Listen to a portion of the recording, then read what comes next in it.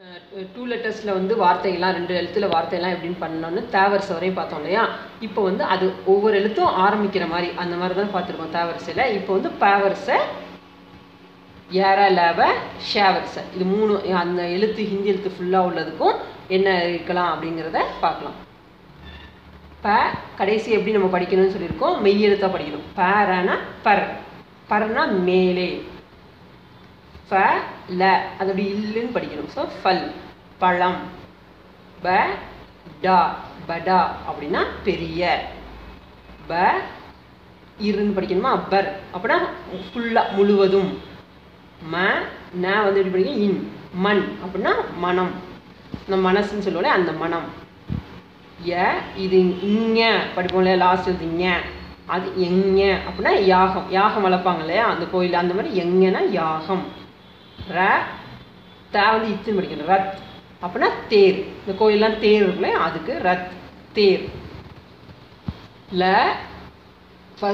வந்து இட்டுன்னு படிக்கணும், புள்ளியை வச்சாட்டி நம்ம இட்டுன்னு படிப்போம். புள்ளியும் அப்போ நம்ம மெய் எழுத்துக்கு புள்ளியும் வைப்பாங்க. ஸோ அது தெரிஞ்சுக்கோங்க. எல்லா எழுத்துக்கும் நம்ம கீழே வந்து புள்ளியில் கோடு போட்டாலும் அது மெய் எழுத்துன்னு அர்த்தம். இட் லட் அப்படின்னா முத்து, தங்க முத்து பேர்ல் சொல்லுவோம்லே அது முத்து. நான் வந்து இன்னுன்னு படிக்கணும், வன் அப்படின்னா காடு. கேனா இக்குன்னு படிக்கணும், ஷக் அப்படின்னா பயம். இன் ஷன்னா சணல். இக் ஹக்னா உரிமை. எல்லா எழுத்துமே நம்ம வந்து உரிமை எழுத்து எல்லா எழுத்தும் வந்து ஆரம்பிக்கிற மாதிரி வச்சோம் இல்லையா. இப்போ இந்த 2வது ஷாக்கு நான் வார்த்தை எழுதலை.